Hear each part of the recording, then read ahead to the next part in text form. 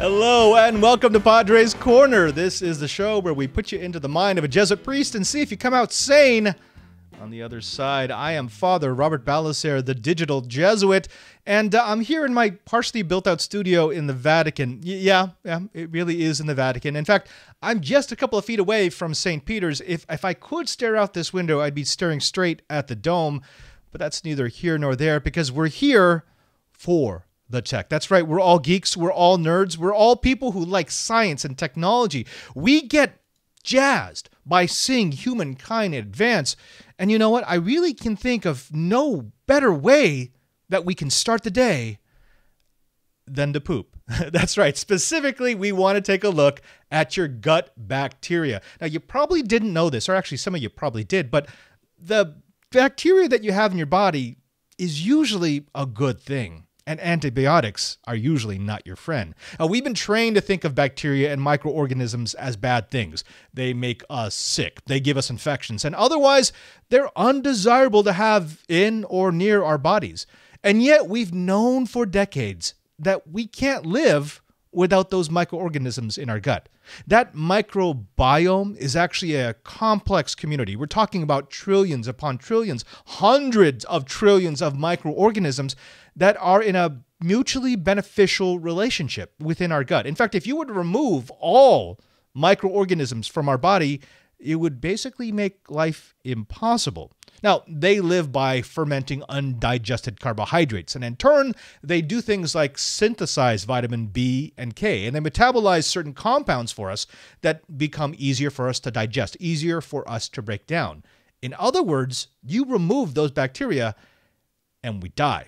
Now, here's a mind-blowing stat. There are more beneficial microorganisms living inside of our bodies right now.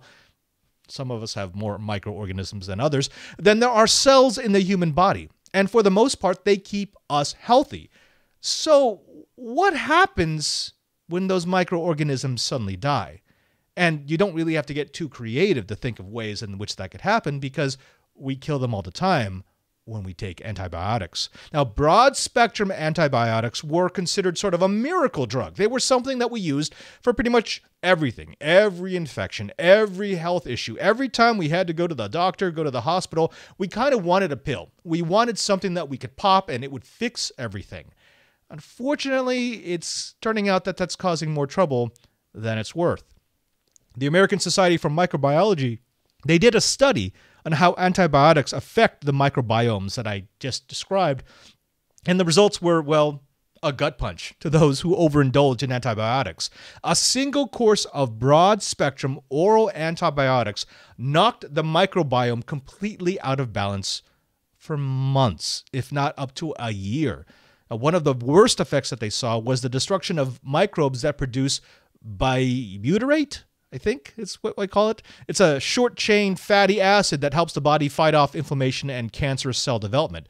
In other words, the bacteria that helped us to avoid cancer and to break down those fatty acids that we need, they were just wiped out. In other words, antibiotics can actually help with infection, but they should be used sparingly because they then destroy our body's ability to continue living. Now, of course, sometimes we need antibiotics. And often the people taking antibiotics are exactly the people who can't be suffering the ill effects of taking antibiotics. In other words, if you are ill enough to need antibiotics, if you are one of the people who would benefit from taking antibiotics, then it's also possible that the removal of that healthy biome will cause some serious health issues that, well, you can't afford. Now, what do we do? How do we get through? How do we maintain our biome? How do we take the drugs that could save our lives? How do we take the antibiotics that could stop an infection? How do we take the pharmacology that will help us with modern life if it could also destroy what we need? Well, maybe we could use them sparingly. Maybe we could try some home remedies. Maybe we could even try toughing it out. Of course, there is another option. We could eat poop. No, I'm not kidding. This is an actual thing. Antibiotics are good for infection, but when we clear out our healthy biome, we need something to replenish it. And yeah, there's actually a treatment right now where we can do that with someone else's poop. Okay, it's not as disgusting as it sounds. This is feces, fecal matter that has been specifically grown inside of a laboratory and then placed into a delivery mechanism so that it's just getting into your gut. It sounds strange, but hear me through. Open Biome is the first stool bank in the United States. Now, just like a blood bank or a seed bank, what they're doing is they're looking for and cataloging the different bacteria and microorganisms that live inside the human body so that they can then take cultures and develop those bacteria and turn it into specific targeted pills for people to replenish that healthy biome. Now, they take donor stool from healthy people and they prepare it for transplantation into sick humans. Now, last year, they found out that antibiotics had wiped out the microorganisms that kept the bacteria, and I'm going to mess this up, so anyone who has a science background, I do apologize, Clostridium difficile. Actually, if it was Italian, I'd say difficile. Now, that let it bloom, and it let them release toxins that cause persistent diarrhea. Imagine diarrhea, but it never stops, ever. And that's exactly what the effect would be. Now, using a transplant of processed donor stool, they reestablished a normal community in the gut, and they stopped the colony multiplication. Now, this year, they've perfected their treatment. Now, instead of a somewhat invasive procedure, which would require them putting tools in places that you would probably prefer they not put tools, patients can now take a $635 30-day course of pills to boost your healthy gut bacteria. And that's actually dropping. It sounds strange, I know, but the results bear it out. C. diff infects 450,000 people a year, and it kills 15,000. So, all being said, that's a relatively inexpensive treatment, and it's a big deal. In any case, that is some freaking science. Now, I said we were going to be talking about poop, but I also said we were going to be talking about power, specifically diesel. Now, every once in a while, you're going to read a story about somebody who makes a device. They claim that their device extracts hydrogen from water and uses it to run a car engine, which they then use to drive an alternator that drives the hydrolysis that extracts more hydrogen, which drives the engine, etc., etc. Basically, they're saying that their first grade science fair project is a perpetual motion machine. And yes, right now, flat out, anyone proposing a perpetual motion machine is proposing a scam. Either that or they're just proposing really, really bad science. You're going to always lose energy in trying to separate hydrogen from water, hydrogen and oxygen. So you need something else, some other principle, some other piece of technology, some other process that makes it a worthwhile process. Now, there is one, and believe it or not, it was developed by Audi. See, Audi created something that allowed them to create this blue crude, which is just a nice way of saying a liquid energy carrier, out of water, out of hydrogen that they separated from water. Now, power is generated from a renewable energy source. That could be solar, that could be solar thermal, it could be geothermal, it could be wind, hydro, whatever it might be. As long as you get it from a carbon neutral source, you are in line with the process. Now, that power is used very simply to split water into H2 and O2 via electrolysis. And electrolysis, again, that's a first grade science fair thing. If you put an anode and a cathode into a jar of water and you cap the cathode and the anode with test tubes and you run current over it, you're going to get one test tube with hydrogen and one test tube with oxygen. It's really that simple. There's nothing in it. It's basic chemistry. Now, the O2 is vented, and then the H2 is passed into a high-pressure reactor with CO2, carbon dioxide. And there it undergoes a two-step process. The carbon dioxide becomes carbon monoxide. It releases one of its oxygen atoms. Now, the H2, which we liberated from the water, is then released into this, and it forms with the released oxygen atom H2O to become the waste product. The remaining part becomes blue crude. You have H2 and CO. Then that's my liquid energy carrier. Now, the blue crude can be refined into different forms of usable fuel. And they're calling it e-diesel. Now, the resulting e-diesel burns with more efficiency, about 70%, and with better combustion characteristics, that's quieter and fewer pollutants, than anything else. That means no sulfur, no aromatics. It doesn't smell like burning fuel. And it can be used as a replacement fuel in today's diesel engines. Now, most importantly, it is a carbon neutral process. Coupled again with that carbon neutral electricity generation, you have a carbon neutral energy carrier. At no point will you be adding more carbon into the environment. That's a pretty big deal. Now, we've covered this before when I talked about the solar jet. Now, this was back in my know-how days where they were using essentially a solar tower to create the high temperatures and the pressures required to do this. This is just something that can be done inside of a laboratory in a way that's a little less natural, but a bit more consistent. Now, folks, that's our poop and our power. Oh, imagine putting those two together. Now, next up, I've got a little something. I thought I'd bring you back to CES so that we could take a look at the tech.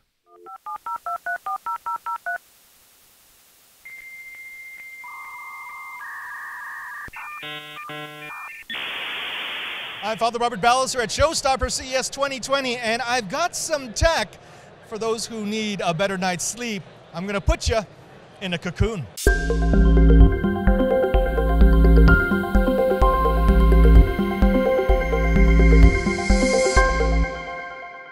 One of the luxuries of tech is that it allows us to change the way that we live. One of the ways that I'm looking to change is how I sleep. Now, I'm standing with Tim Antos. He is the CEO of Kokoon Technologies. Tim, you've got something that you think is going to help people who are looking for not just a better night's sleep, but a better way of approaching sleep. Exactly. So it's a set of really comfortable headphones designed to help you listen to audio via our app. So you can use them as regular headphones as well. But what makes them special and unique is they're very, very comfortable. So they're ergonomically shaped, so you can side sleep, you can roll around. And they also have sensors in, so they're measuring your EEG, which is your brain activity, your heart rate and heart rate variability. And from that, you can start to understand what things are actually helping you relax. So you can understand, okay, this type of audio is really effective at getting me to sleep. And then we'll suggest other things that are more like it. So we've taken some of the principles that you'd usually learn in a sleep clinic and packaged that up in such a way that anyone can engage with the content wherever you are, kind of however severe your problem is. So what we're really trying to do with our product is take a lot of really kind of well-proven, evidence-led science and just make it accessible to anyone, kind of however severe their issue is. You know, it could be just a fleeting issue, you know, a lot of people here traveling, jet lag, etc. Or it could be a real kind of chronic issue that you've been struggling with. And what we're trying to make it, we're trying to make sleep science much more accessible to anyone on their own terms. And that's what the Kokoon product's all about. I love a science-based approach because we all have sort of our pet projects for getting to sleep. We have the cup of tea that we like to take at a certain hour, or the piece of music that puts us into a relaxed state, or maybe there's an audio book. But when you have something like this that can actually track what's happening as you sleep, that has an app that lets you record what are the things that are most effective, what's the music that puts you most at ease, when is your brain most restful, then it's not just guessing, it's actual science-based. Exactly. It's just really giving you the data to make more informed decisions. And we also use that data dynamically, so the audio as you fall asleep will automatically fade out. So if you're listening to an audiobook, that audiobook will fade out, pause, and then we'll bring in white noise. And white noise is actually very effective at masking out disturbances, much more effective than, say, just active noise cancelling, which the product also has. But when you combine the two, you can really block out, you know, if you've got a really noisy, snoring partner next to you, it'll block that right out and really kind of cocoon you, as we say. This feels like it's been designed from the ground up to be something that you could cuddle with. It's almost like an audio pillow.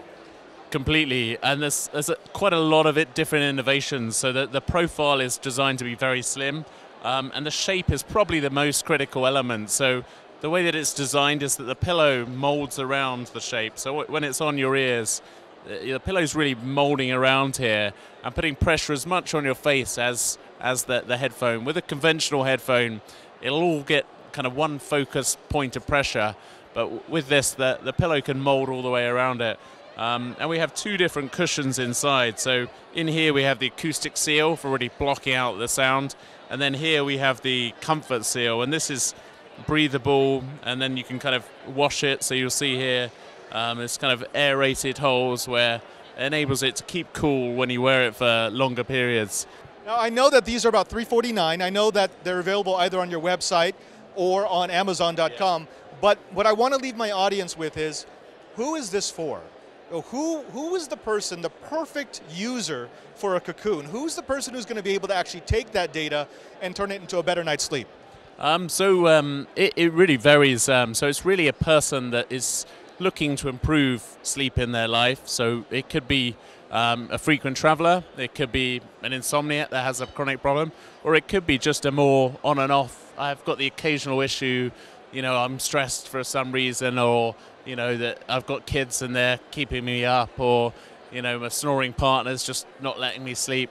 So what we've really focused on is how we kind of take that science of the sleep clinic out to anyone. And it's really a product that you can use on your own terms, because at the end of the day you can use it as a regular set of high-end kind of good quality headphones, but it's there when you need it to really help out as well.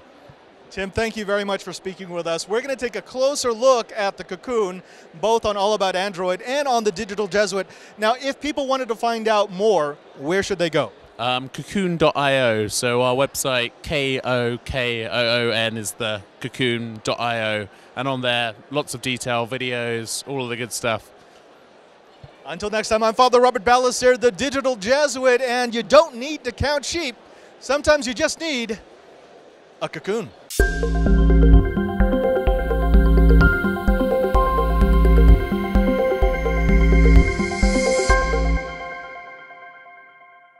There's so much about this that I think they've done well, and yet it does fall short in a few very vital areas. Now, first of all, this is probably the most comfortable set of headphones I've ever used for sleeping, specifically for sleeping. But if you try to use them as like your standard headphones, there are so many things that are lacking. It doesn't quite seal around your head if you're not lying down.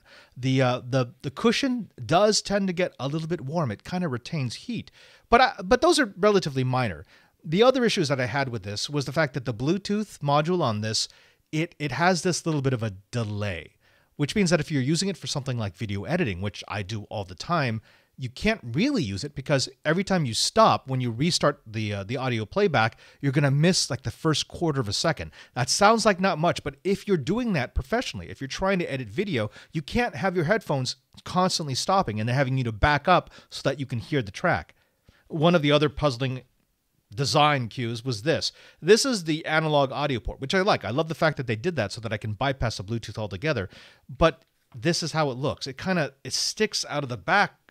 This is the strangest placement ever. I mean, I could understand down here. I could even understand here with a connector off the side, but kind of hanging down behind your head on a right angle, not a good look. The sound quality is pretty good. And again, it is crazy, crazy comfortable. But then there is the major drawback right now. And this is something that could be fixed, but I have to be honest. And that is that the service doesn't work well. When I first got this kit, I was amazed because the amount of data that it returned for like the first month was fantastic. It told me when I went to sleep. It told me when I was entering into restful sleep, when I was getting to REM eye movement. So it was everything it promised to be. But then it got popular. After CES, there were, I guess, too many people who were really into this. I mean, there's so many of us who get bad night's sleep that this was technology that they wanted to try, even at that price point. What that meant was that the servers overloaded, and I stopped getting any analytics. I was always syncing with the servers. It wasn't actually uploading any data, and then I stopped getting any of the metrics back. Now, I talked to the folks over at Kokoon, and they said, yeah, they were caught a little unaware. They didn't realize the product was going to be this popular so quickly. And so they were trying to ramp up, and they were actually having to redesign their infrastructure so that it could handle a larger load. Now, I can't fault them on that. That's actually a very common thing that you get with startups.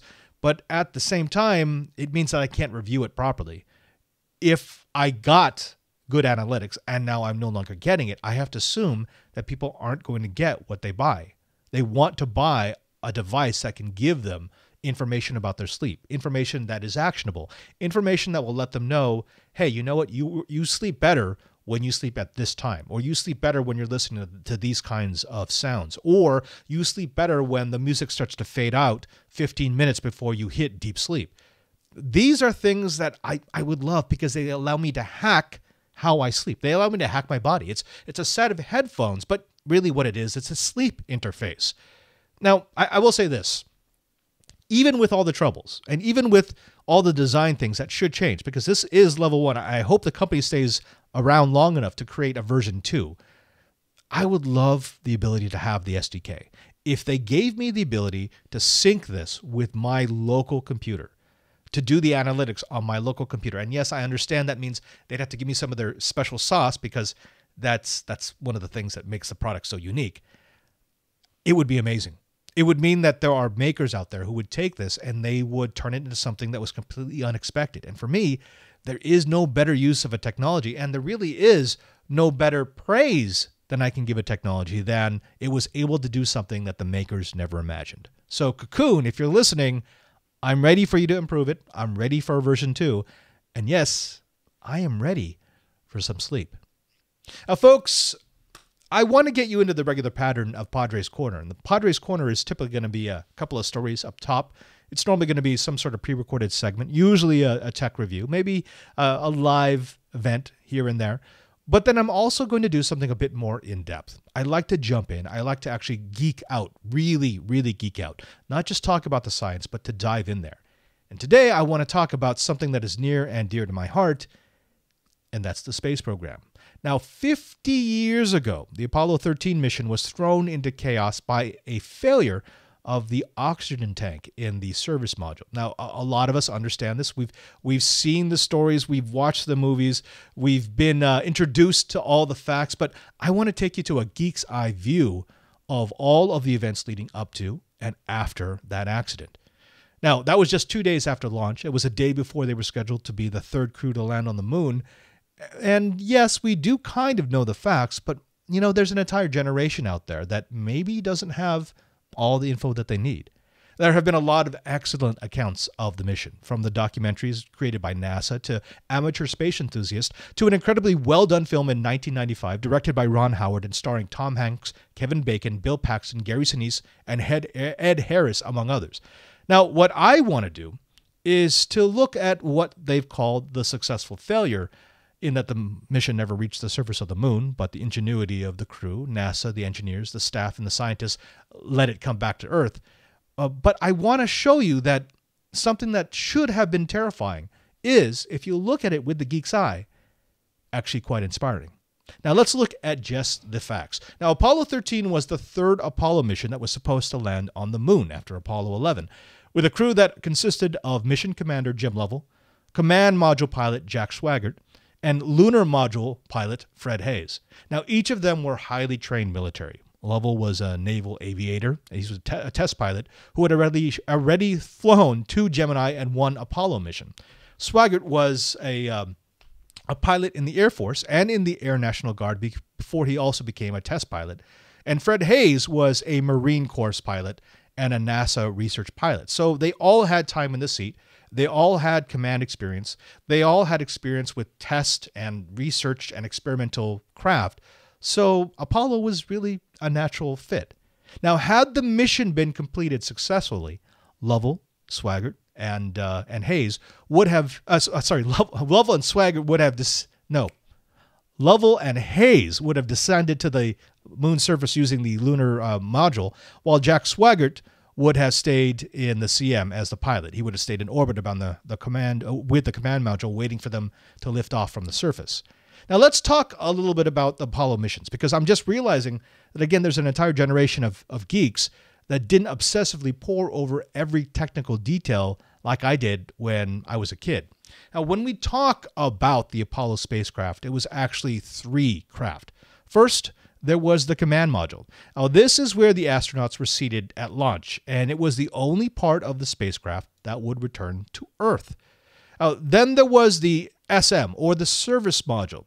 Now, this contained the bulk of the equipment and needed for the journey. It had the fuel cells, and those fuel cells combined oxygen and hydrogen to create electricity to run life support and all of the other equipment aboard the spacecraft. It was also the only power generation tools. You see, there are batteries aboard the command module and aboard the lunar module, but those can only store power. the fuel cells could actually generate power from the stored oxygen and hydrogen. So they were absolutely crucial for the mission. Without them, you'd run the batteries down and they would die, and shortly after, the crew would die. Now, though the service module didn't have any living space in it, the other two spacecraft could not support life for very long without it. Then there was the lunar module. Now, this is the craft that gets seen most often because it's so distinctive. It doesn't look like a craft. It looks like a bug. And that's because it was only designed to be used in space. It was only designed to be used for a very short amount of time. It did not re-enter the atmosphere. In fact, half of this thing would stay on the moon's surface. It was basically a can with a very thin skin designed to land on the moon, then launch two men back up into the moon's orbit. In just the upper half of the module, right here, is where you would have the ascent stage. This entire bottom part would actually stay on the surface of the moon. Now, you have to remember that when you're designing this, well, you have to think about weight. And that means you want to remove everything that you don't absolutely need.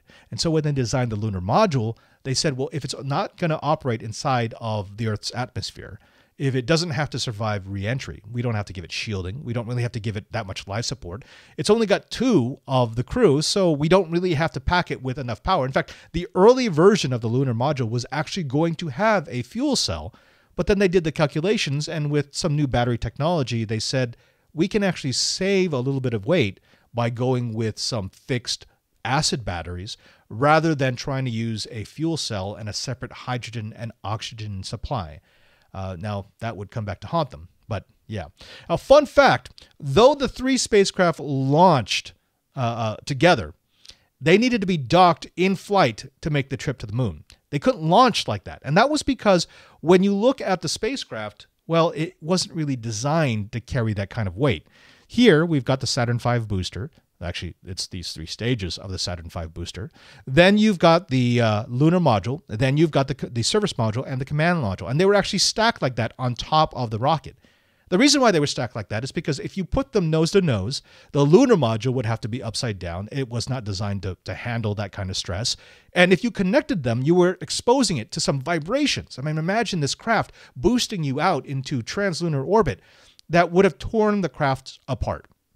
As a result, the way that they did this was the three components would separate. Well, actually two, because the command module and the service module stayed together. And then the command service module would flip around 180 degrees, dock with the lunar module, and then pull it out. Now, on the top of this rocket, by the way, was the crew. And below them was three segments of the most powerful rocket ever created. Now, it was the Saturn V, which was classified as a super heavy lift launch vehicle.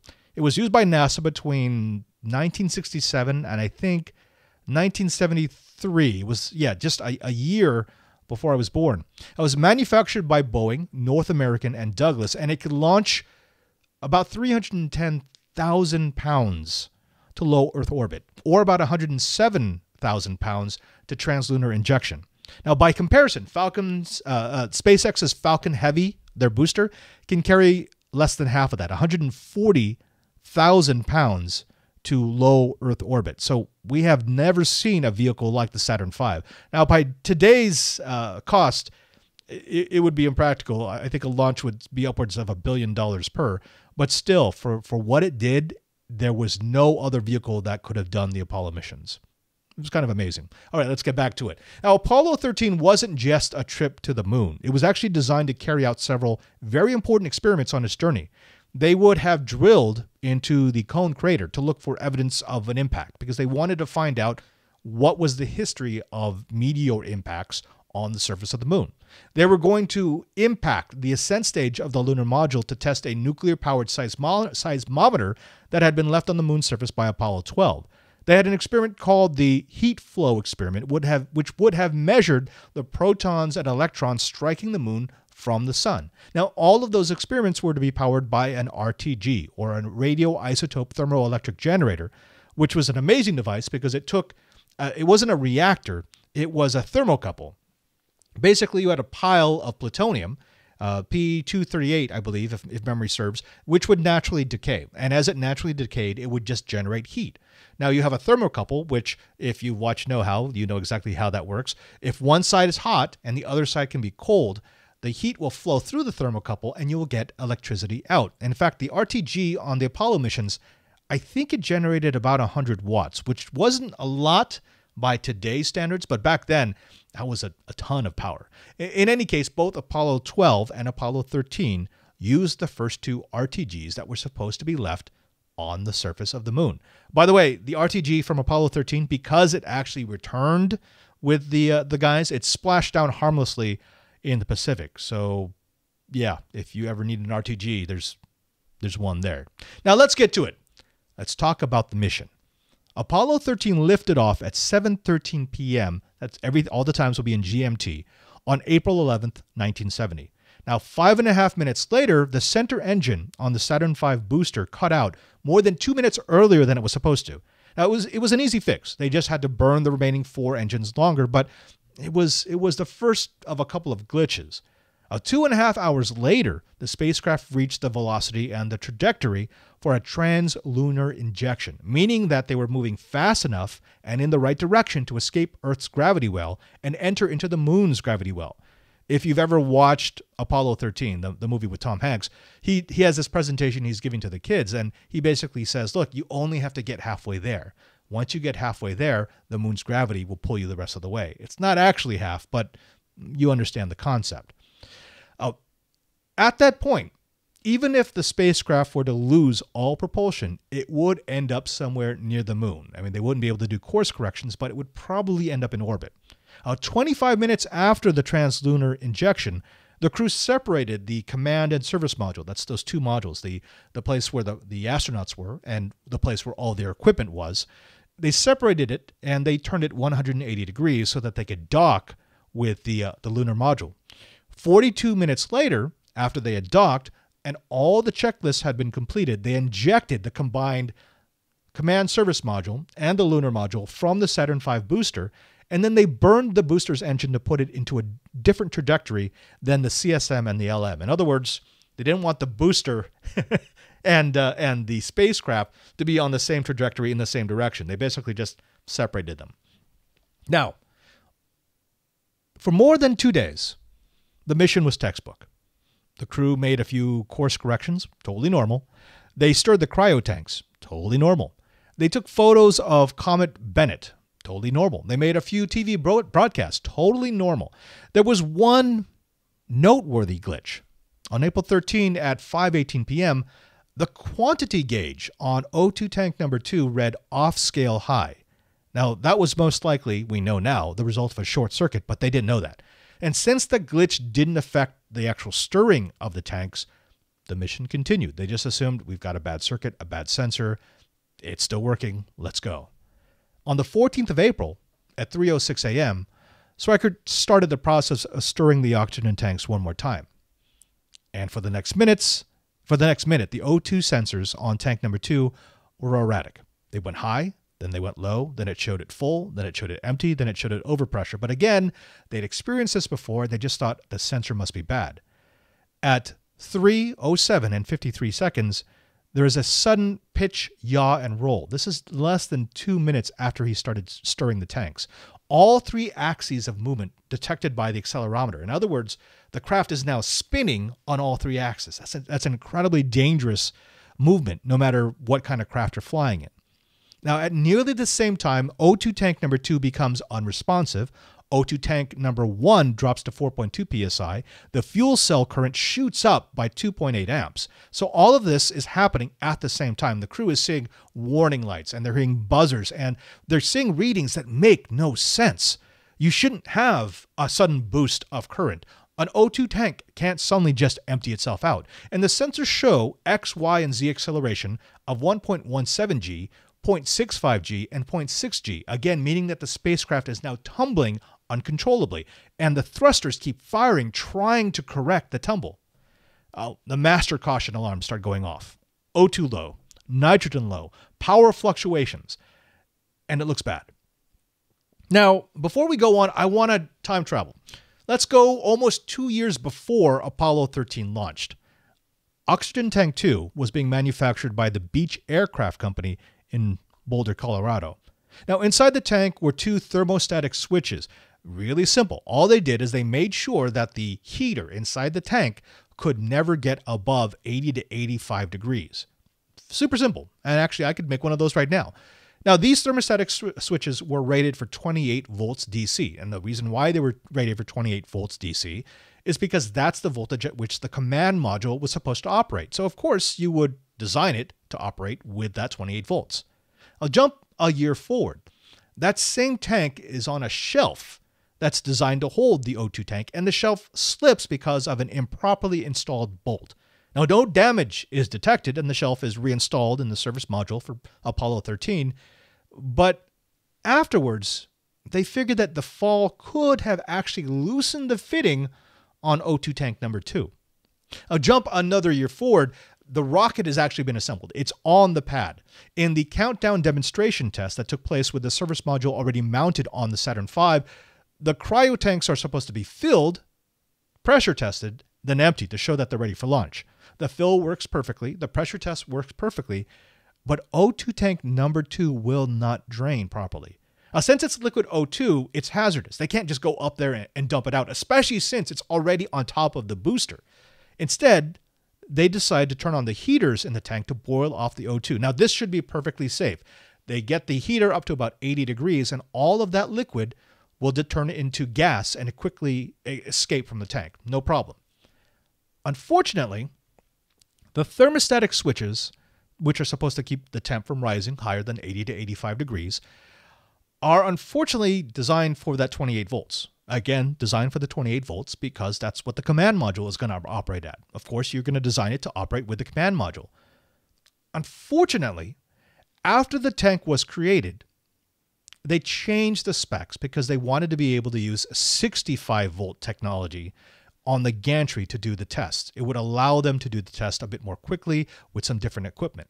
So they had changed the spec to make the sensors operate between 28 and 65 volts, but this tank had already been built. This isn't incompetence, it's a miscommunication.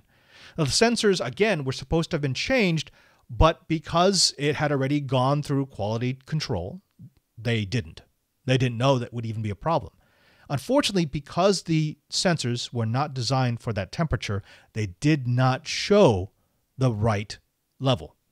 They were peaked out at 85 degrees Fahrenheit, which is what it was supposed to be. But unfortunately, since they were using 65 volts, they can now, after the event, figure out that the heater probably got up to about 1,000 degrees. Not 85, but 1,000 degrees. At 1,000 degrees, they actually start to degrade both the sensor and the insulation on the sensor, as well as the insulation around the tank. It becomes more flammable. It becomes brittle. But again, they don't know this because it's already in the service module, already on the top of the rocket, already prepped for launch. Now let's fast forward to just the moment before chaos breaks out on board Apollo 13. Rocket flips the switch to stir the tanks, and the damaged Teflon insulation can no longer hold back the current. There's just a small crack in the insulation, but it's enough to create an arc, and it's a powerful arc. That arc ignites the insulation around the tank. Now, if you've ever dealt with cryogenic fluid, you know what can happen here. It can immediately vaporize, which will boost the pressure inside the tank by several orders of magnitude. In just a moment, the fire overpressurizes tank number 2, and it fails, filling that pressurized bay with O2 at a pressure high enough to blow out the exterior panel and expose the entire compartment to vacuum. Now, as the panel blows out, it strikes the high-gain antenna, which scrambles the communications with Earth for almost 2 seconds. And the escaping gas acts like a thruster. That's the reason why the ship is tumbling in all 3 axes. As it's rolling, that thruster, that constant thruster, the escaping gas is just pushing it in all the directions. And the loss of oxygen also means the fuel cells start to shut down. Let's jump back into present time.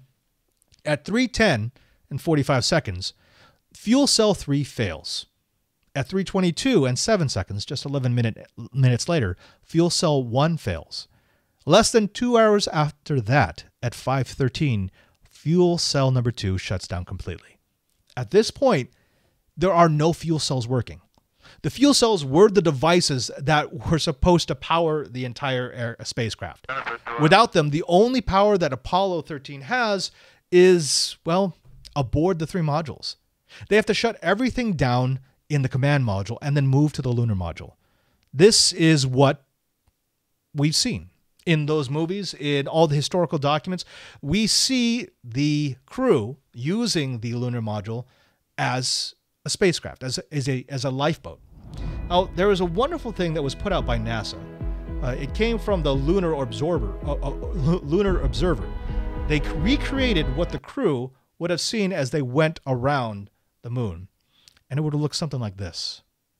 Now, imagine being in the lunar module, a spacecraft built for 2 people, a spacecraft that wasn't really designed to act as a light bulb, and you see this. And you know that you were supposed to land there, but even orbiting at this distance, it's a majestic sight. It's something that very few people have seen this close. You've trained your entire lives for this. This was supposed to be your moment of triumph, and instead you're in a desperate fight for survival. The systems that are supposed to keep you alive are all dead. The command module is dead. It's been turned off. The service module is untrustable. You don't even know if the command module will be able to survive re-entry. For all you know, you could be a corpuscle for all eternity, floating between the Earth and the moon, back and forth until your craft impacts with something. And yet you see this and you say, you know what? We're not going to die. We're going to make it home. We've got the entire brain power of NASA, really the entire brain power of the Earth, and we're going to get back. And at this point in the journey, when they reestablish line of sight with the Earth, they're away from the dark side of the moon, they can reestablish contact with NASA, and they're ready to do everything they need to do to get back. Now, they use the power from the lunar module to charge the batteries on the control module, because remember, they've lost the fuel cells. So they no longer have the ability to generate the power. They only have the ability to use the power stored in the batteries. And the batteries in the command module were depleted because they needed time to shut everything down safely. Now, you're on board the command module, but you need to get the power from the lunar module through the umbilical. You're charging battery A, then you're charging battery B, and you're hoping that they'll last long enough for you to make it to splashdown. Because between the time that you cut loose the lunar module and you lose the ability to charge those batteries, and the time that you splash down, you need the computers to stay alive. You need to be able to make course corrections. You need them to automatically deploy the chutes. You need them to warm the chutes. You need all of those systems to work exactly right. Otherwise, you're going to crash into the Pacific Ocean or burn up in the atmosphere. Now, at 5:53 p.m. on April 17, the craft enters the atmosphere. And it undergoes the longest comms blackout in the history of the Apollo program. And people wait. And they wonder. And they're not sure if the crew has made it. They're not sure if all of the hours of work, all of the patchwork, all of the MacGyvering that they've done to get them to this point has been worth it. They're thinking maybe they're gone. Maybe they're dead. And then they hear a radio transmission. And at 6:07 p.m., Apollo 13 splashes down into the Pacific Ocean. Now, that's a geek's eye view. That's something that I've thought about for the longest time. I mean, yes, the drama is fun. I love what they did with the film with Tom Hanks. I think that was masterfully done, but I don't need extra drama. I don't need to see any interpersonal fights. The fact that you had a bunch of people who were able to throw away a mission and recreate a mission while the mission was ongoing, that's inspiring to me. Yes, it's terrifying. Yes, it's ridiculous to think about what those men underwent. All the emotions that must have flooded through them as they were thinking, there's no way we're going to get back to our loved ones. But at the same time, it's incredibly inspiring to me to think that, yes, when we're pushed, we can do wonderful things. We can do things that we didn't think were possible. Just like when I was talking about the Kokoon technology, I love when people make something that I've created, do something I didn't know it could do. And that's exactly what we see in Apollo 13. In other words, that might be one of the reasons why I decided to become a maker. Well, folks, that does it for this episode of Padre's Corner. I want to thank you very much for staying with me. It's been a lot of fun. You know I love to geek out. You know I love to talk about tech. And, anytime I get to talk about science, I love it. I'm a little tired right now. Of course, the Easter is kind of like the Super Bowl for us, even in quarantine. But it has been an absolute pleasure to spend time with you. Now, before you go, I want you to do me a favor. If you could please jump over to my YouTube page at youtube.com/digitaljesuit. There, you'll be able to subscribe. Please subscribe. Pass this on to your friends. Ask them to subscribe. Not only are you going to be able to see Padre's Corner, but you're going to see my reviews. And I'm actually going to start putting some of the older episodes of Padre's Corner. I've had a couple of requests to show off some of the content I made. Content that I made way back in the day. Oh, and by the way, if you go there, you can see the very first content that I ever published to YouTube. That's episode 1 of Gadget. And back then, I was a tiny bit skinnier, way more naive, and I didn't have my content game down. But check it out. It's a lot of fun. It's a stroll down memory lane. Again, please like the video, please subscribe, and please pass it on to your friends. Also, don't forget to follow me on Twitter, twitter.com/PadreSJ. If you follow me, you'll get to find out what I'm doing, what's up next, what projects I've been working on, and you get to see all the different sides of Padre. I'll talk about tech. I'll talk about politics. I'll talk about faith. I'll talk about religion. And I will engage with you. That is the best place to show me what you want to see on future episodes of Padre's Corner. Also, let's do this. You may have noticed that my hair is a little messy, and that's because I've been in quarantine for almost 2 months now, and I was supposed to have my haircut right before quarantine started. So I'm going on 2.5 months without a haircut. I'm trying to think if maybe I want to grow out a mullet or maybe just do the full-on ponytail. Send me photos on Twitter, twitter.com/PadreSJ. Send me your photos of your quarantine cut, #quarantine cut. And I want to see if your hair game is as messed up as mine. Finally, I do want to point out the fact that I have started up a Patreon. Now, I have not opened it. I have not started to accept any donations because I want to do this right. And right now is not the time for you to be donating to me. I'm fine the way I am. I'm not going to starve. I would like to eventually expand this so that I could expand my broadcast, expand my offerings, maybe prove to my superiors that this is something that can support itself here in the Vatican. But let's hold off for now. I just want you to know about the Patreon. I want you to maybe bookmark it so that when I do activate it, you're going to be able to help me so that I can spread the word of Padre's Corner to the far and wide, to the generations that need to get it. Until next time, I'm Father Robert Ballecer, and as we did last week, I want to end with a song that is completely inappropriate for this show, but holds a near and dear place in my heart. Take care, God bless, and I'll see you next time in the corner.